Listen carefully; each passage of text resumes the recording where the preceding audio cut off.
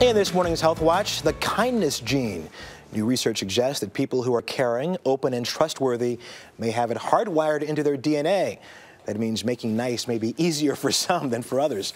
Dr. Holly Phillips is here with an explanation. The very nice Dr. Holly Phillips, you want to point out. Good to see you, Holly. Morning, Russ. Thanks for coming in. So, is empathy really part of our DNA? Well, you know what? This recent study shows that it very well may be.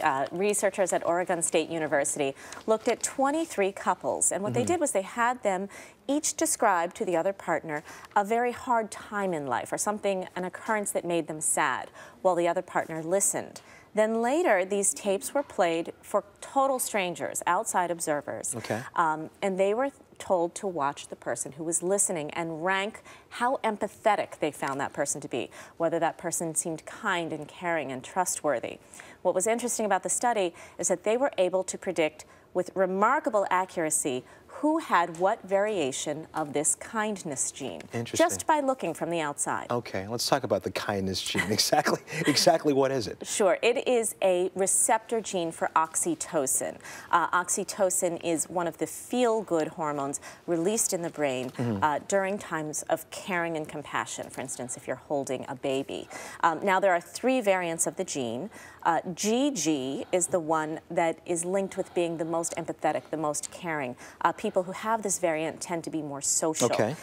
AG is moderate, and then the people with the AA variant were perceived to be the least caring, the least understanding. So it was very interesting that the outside observers, though, without knowing anything about these people's genes, could say, this is the most caring, this is the least caring, and match it up. Other than what other people tell you, how do you know if you have this gene?